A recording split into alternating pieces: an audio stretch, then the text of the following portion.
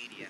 We are talking about in-flight media, aka in-flight entertainment, which is entertainment systems that be on aircraft.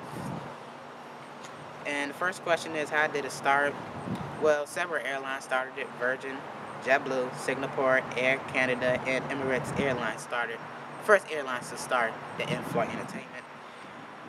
What started it? Well, it started in the 1900s because there were long haul flights, and during the long haul flights, passengers used to get bored or whatever, and they got tired of it. So they put like TV, Wi-Fi, and like movies and music and all the other type of electronics on the plane. So on long haul flights, it wouldn't be so boring, I guess.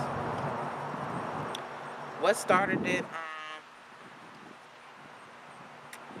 Well, it started in sometime in the 1900s.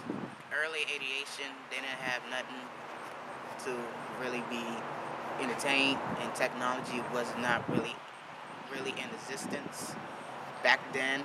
So yeah, that's how they started. The audience are captivated about this because we bring in technology to all these different levels. So they decided, instead of having all technology down here, might as well bring it in the air too. So somehow they got technology on the plane like that, and they get the signal from down here to show the movies and the TV shows and all the other stuff. It influenced people by basically by the company, because people want a comfortable airline to travel in, especially in long haul flights.